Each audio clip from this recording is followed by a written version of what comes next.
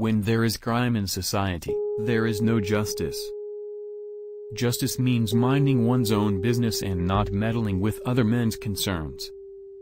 The worst form of injustice is pretended justice. When there is an income tax, the just man will pay more and the unjust less on the same amount of income. Justice in the life and conduct of the state is possible only as first it resides in the hearts and souls of the citizens. Nothing can be more absurd than the practice that prevails in our country of men and women not following the same pursuits with all their strengths and with one mind, for thus, the state instead of being whole is reduced to half. Our purpose in founding our state was not to promote the happiness of a single class, but, so far as possible, of the whole community.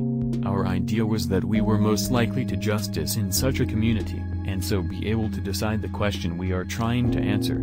We are therefore at the moment trying to construct what we think is a happy community by securing the happiness not of a select minority, but of a whole. Do not expect justice where might is right.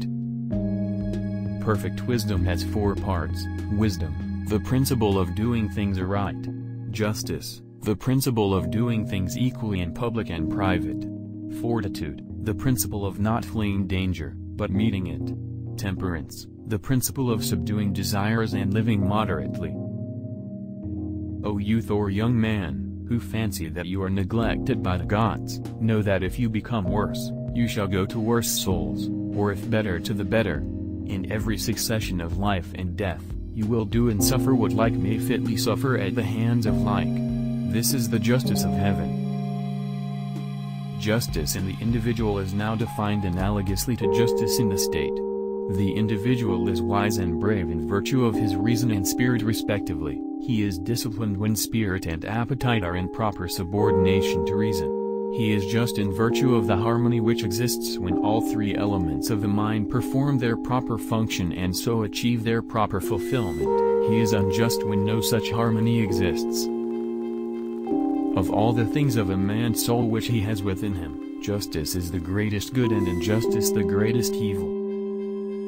To do injustice is the greatest of all evils. Not to help justice in her need would be an impiety.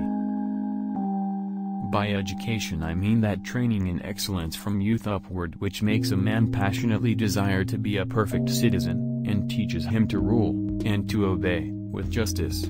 This is the only education which deserves the name. Justice is having and doing what is one's own. Then not only custom, but also nature affirms that to do is more disgraceful than to suffer injustice, and that justice is equality. The true champion of justice, if he intends to survive even for a short time, must necessarily confine himself to private life and leave politics alone. A man who really fights for justice must lead a private, not a public, life if he is to survive for even a short time. Justice is nothing more than the advantage of the stronger.